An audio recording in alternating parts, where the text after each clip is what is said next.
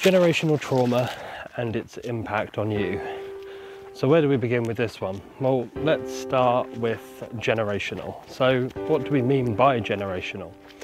So what we mean by generational is that we're looking at multiple layers within a structure. So you can have yourself, you could then have a parent, you could then have a great-grandparent, a grandparent, and that then becomes your known structure. And by known structure, it's those people who are part of or have been part of your life during your existence. So what we then have is a secondary layer of that, which then becomes ancestral. And what we mean then by ancestral is that this is anybody who would have existed prior to you knowing about them. So let's say, for instance, you have your parent, you have your grandparent, but you never met your great-grandparent. Well, in some instances, the great-grandparent would become generational, and in other instances, you'd then have a structure where they become ancestral.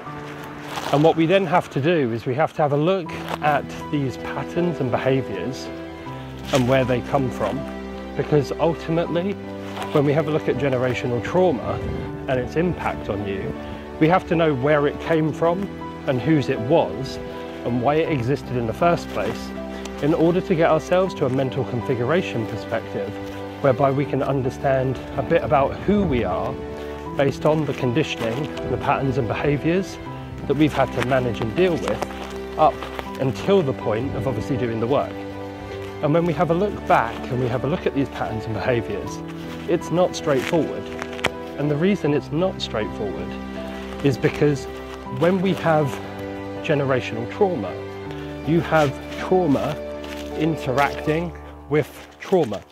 And therefore, somebody's actual interpretation of that trauma then creates another interpretation of that very same trauma. So whereas the underlying cause might be the same, and the trauma of the very original event would have been perfectly valid, if that person hasn't gone back and dealt with it, then what we have is we have a position whereby that person hasn't dealt with it, and because they haven't got rid of it from the line, what's then happened is they've lived their life based on that trauma. And based on that trauma, everybody then that subsequently interacts with them will have to interact not with a place of being there from the original, but from a place of the secondary stage. And that secondary stage will then become where the coping mechanisms and the survival adaptations come into play. And these coping mechanisms and survival adaptations, while they will serve you in terms of being able to manage and cope, what they won't actually do is they won't take you away from the line of trauma. And that's what we're looking at. Because when it impacts you, we then have the impact on yourself, but you then become part of the generational trauma.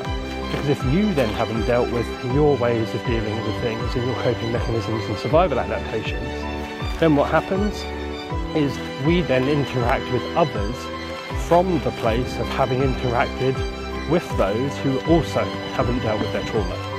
And because they also haven't dealt with their trauma, we then have to get to a point where we do our work and our healing so that we then don't become the linchpin between those that come after us, and therefore we don't become the generational trauma, and we also don't become the ancestral part of the trauma. So trauma, as I've just adhered to, does actually go both ways. It's those that came before us and it got passed down, and we've also got the fact that we have those that are after us that are yet to come into play.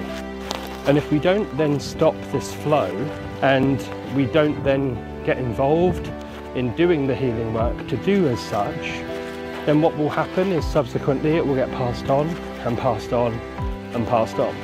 And that's the one thing that we as individuals that are looking to do the healing work need to get into our minds, and it needs to become a way of being and a way of doing, so that ultimately we can start getting the benefits rather than living off the survival.